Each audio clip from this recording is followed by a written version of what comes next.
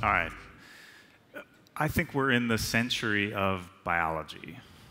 That thought fuels a lot of what we do at Flagship, the places that we invent, the kind of companies that we start, and what we believe the world is going to look like in a decade and more.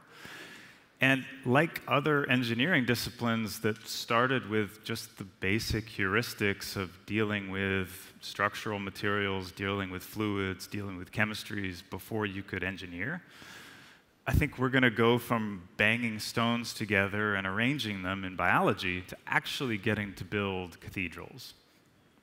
And as you're hearing, if you're looking for a place to build cathedrals, agriculture is an awesome place to look.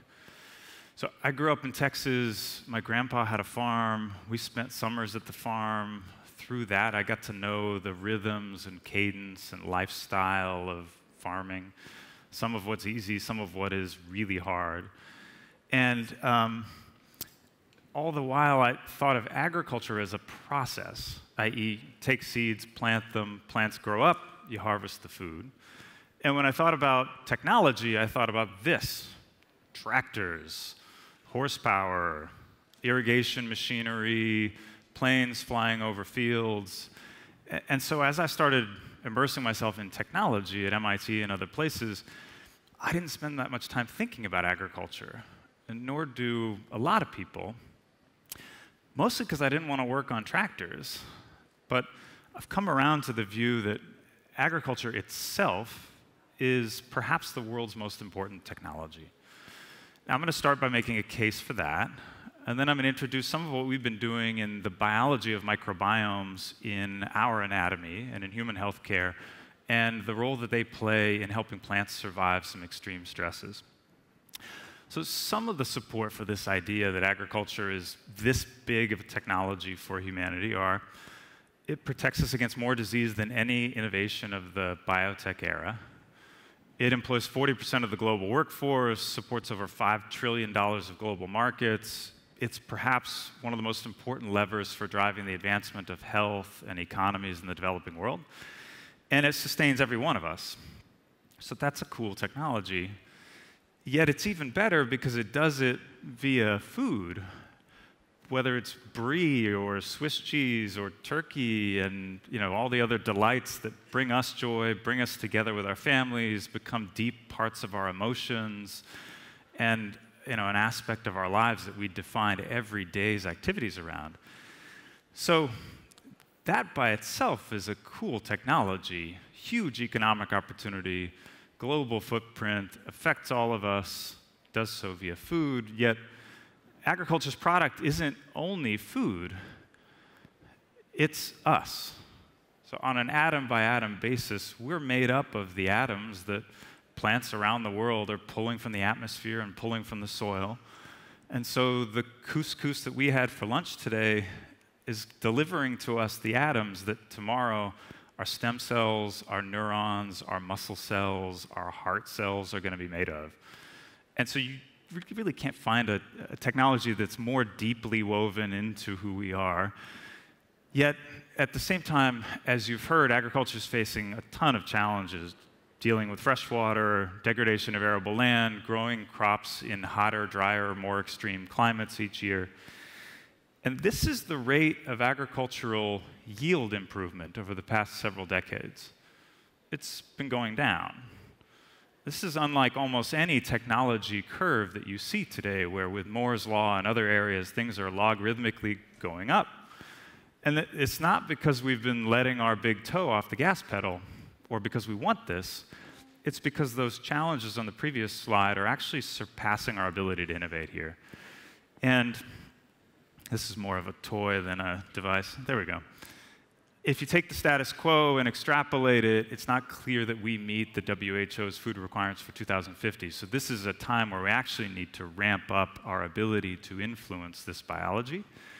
And on a daily basis, we're faced with plenty of pessimistic views as to why we're not going to be able to do that. Whether it's prior food crises, whether it's agriculture's contribution to climate change, whether it's being the largest cause of biodiversity loss globally, whether it's its influence on species upon which it relies, like pollinators. And the pessimistic viewpoint here is compelling, it's urgent, it's emotional, and it's really easy to get stuck in it. What we don't hear a lot of is the optimistic viewpoint, which is what this whole conference is about. And I'd argue that that perspective is so compelling, it should be what we're all thinking about all the time in this area, which is just imagine right now we have an opportunity to reinvent perhaps the technology that enabled human civilization in the first place, which supports $1 trillion of global markets and which affects every single one of us. It's a 10 billion person problem. That's pretty awesome. So that's an invitation to everybody to think agriculture is cool and for it to be the top technology that people imagine improving. I'm going to talk to you about microbiomes. And I think it helps to revolutionize something if just maybe we've been overlooking a really important part of the puzzle all along. That's true in humans with microbiota, and it's true in agriculture as well. I'll start with some of the biology that's been unfolding in the science of the human microbiome, because over the past 10 years, that's been a real revolution in our understanding of many aspects of human biology. So first, what is a microbiome? Simply put, it's a community of microbes that live in one habitat or their genetic material. And that means microbiomes are everywhere. Like it or not, it's on the seat cushion where you're sitting, the back of your chair, all over your clothes. It's in every breath of air that we're taking. And they also interact with us and every other higher life form on Earth. We have microbiota on every one of our habitats. They happen to make up maybe about half of our cells. So 30 trillion of our cells are microbial. The other compartment are human. And if you take the microbes that live in your gut, as just one example, think about those microbes. They have an awesome home. I mean, they're getting fed on a regular basis, kept warm, protected from the environment. And now it's clear that via the natural birth process, via breast milk, via the messiness of childhood, we pass our microbiomes on to our kids. So it's even bigger than just them getting the next meal. Their influence on our fitness defines their own fitness. And so take that and play it out over hundreds of millions of years of evolution. It's maybe not surprising that these microbes appear to have been flipping light switches throughout our physiology and can produce the majority of the metabolites that circulate in our blood on a regular basis, constantly regulate our metabolism and our immune system, protect us actively from pathogens. And at times when you take antibiotics, after taking those antibiotics, you can be as susceptible to a new infection as if you were immunocompromised. It's not because your immune system's out of whack, it's because you've lost this defense mechanism of these communities of microbes that are acting on our behalf. And if you follow this area, every week there are new glimpses of ways in which microbes are affecting our neurobiology, affecting our reproduction, our longevity.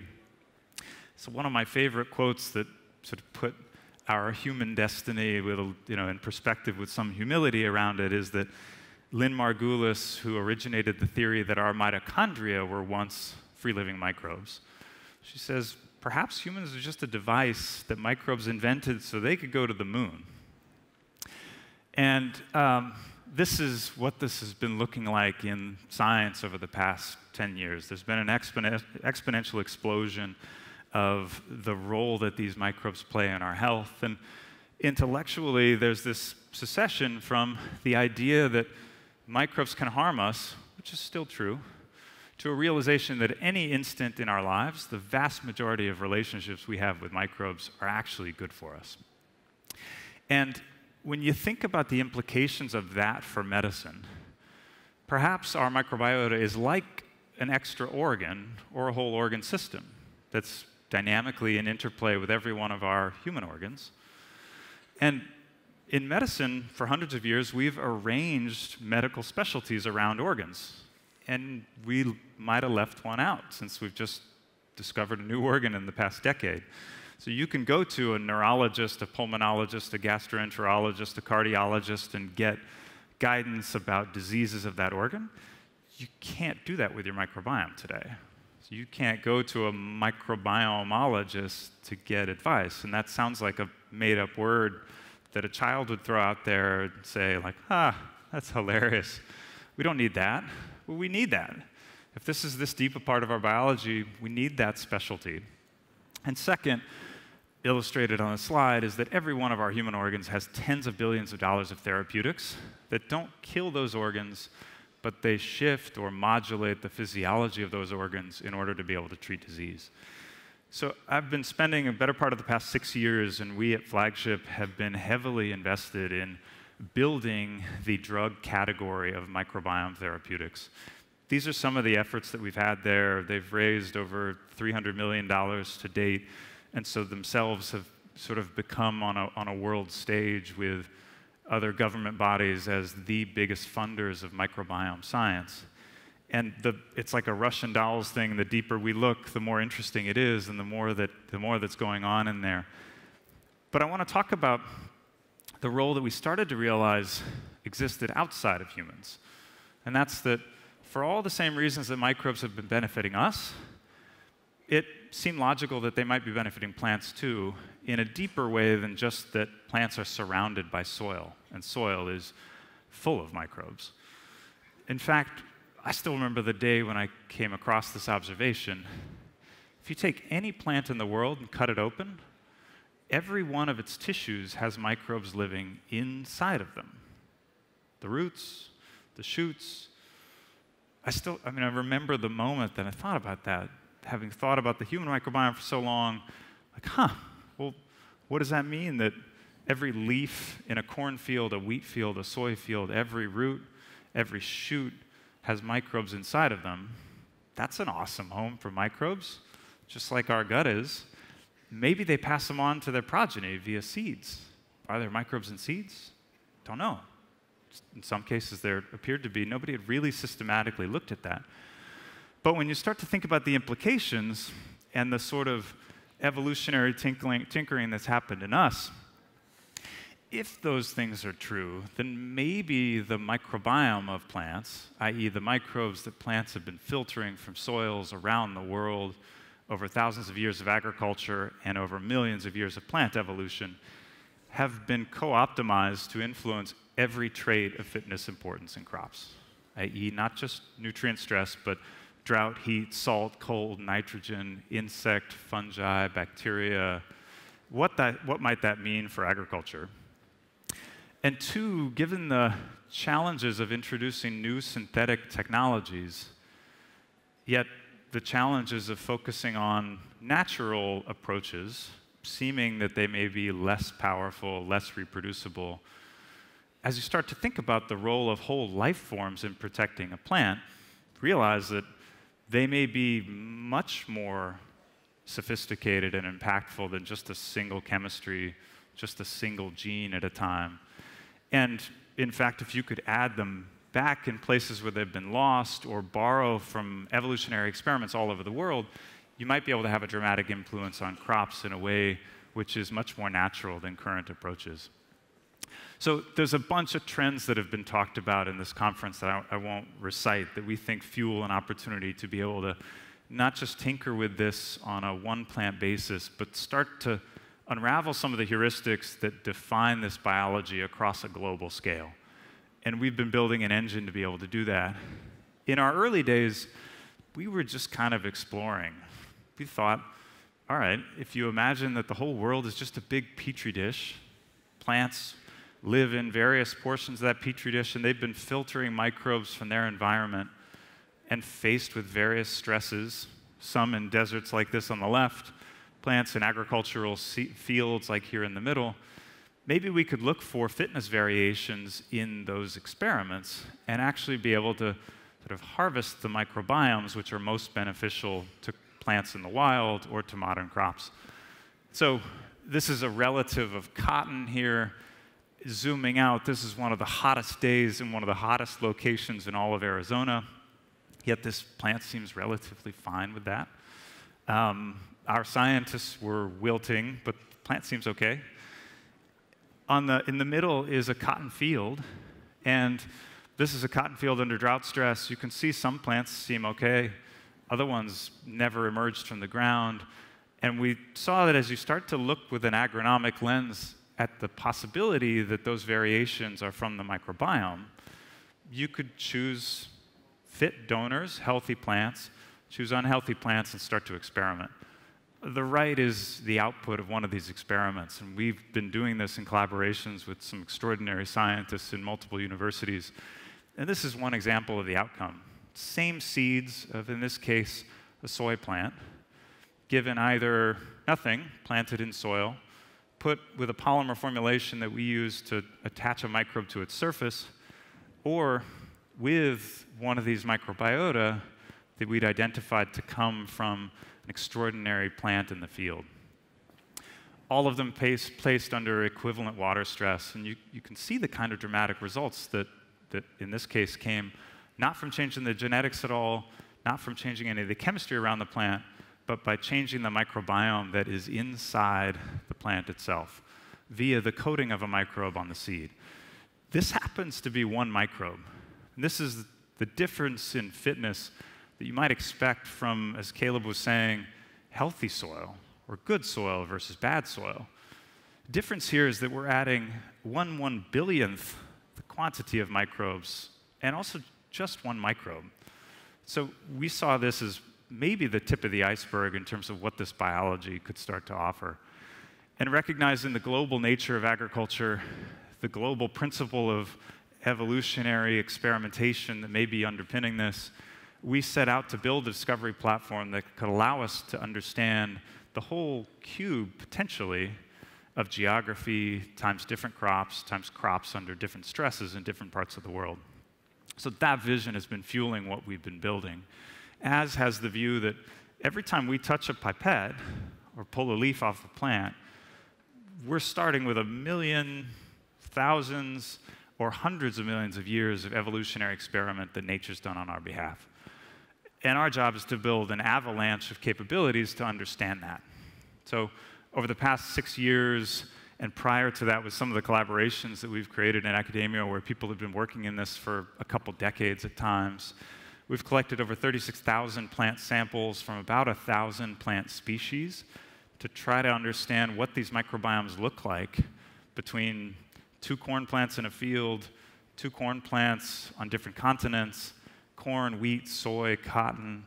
From those, we've pulled over 40,000 endosymbionts of plants that we've sequenced and have started to understand what can we culture, what can we perturb, and build the sort of data infrastructure where we can start evaluating biological hypotheses on the scale of this kind of data. Through that, we've started to determine what we call core microbiomes, or if you sequenced all of us here in the room, you'd find microbiome differences in our gut with every one of us as individuals. It's a fingerprint.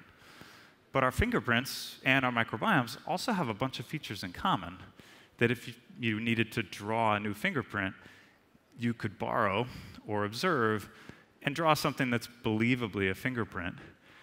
In the case of our microbiota, it's clear that we can share them with each other. So even when there are differences, there's the opportunity for exchange.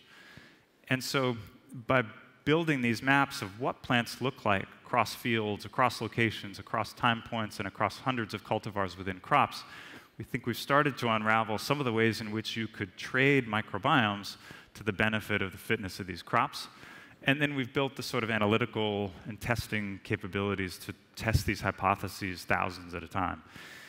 We've done 4 years of greenhouse trials, over 5 seasons of testing, and we've just commercialized our first products, driven in part by one of the perspectives that came from this kind of an expedition, and that's that you can trace back hundreds of millions of years of plant biology.